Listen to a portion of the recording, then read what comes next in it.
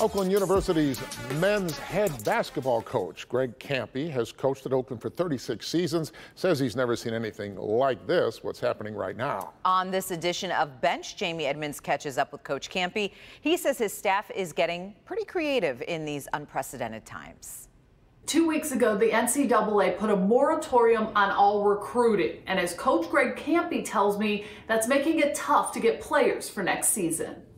This is when we log our miles.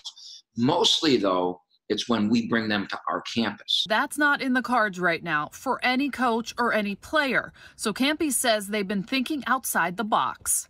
My staff and our media people at Oakland have done a great job of putting together virtual tours of the campus, like a virtual game where you come in and you walk through the doors of the arena and there's this crowd of people, our student section, and we're trying to get them to envision what life at Oakland is sitting in their living room. Kampe is allowed to talk to players by phone or by video chat, and he has been doing that. He has 4 spots to fill for next season, and his timeline is getting tight. I'm pretty sure that the NCAA is going to come out. I think they have a meeting on April 1st, and I'm pretty sure they're going to come out and they're going to extend that moratorium probably well into May. We start summer school. The summer 2 session starts July 1st or 2nd, somewhere like that. We usually get them on campus for orientation, and that all our incoming freshmen and all our players come back like the 25th of June. So we have 4 openings, and if this moratorium goes to mid-May, we've got a 2 or 3 week period to get everything done and get them here.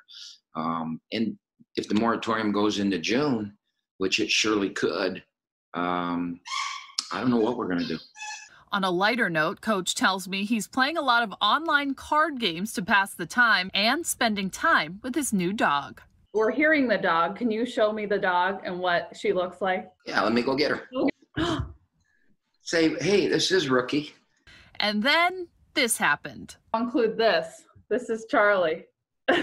Hey, Rook, look. Say hi to Charlie, Rook. Say hi.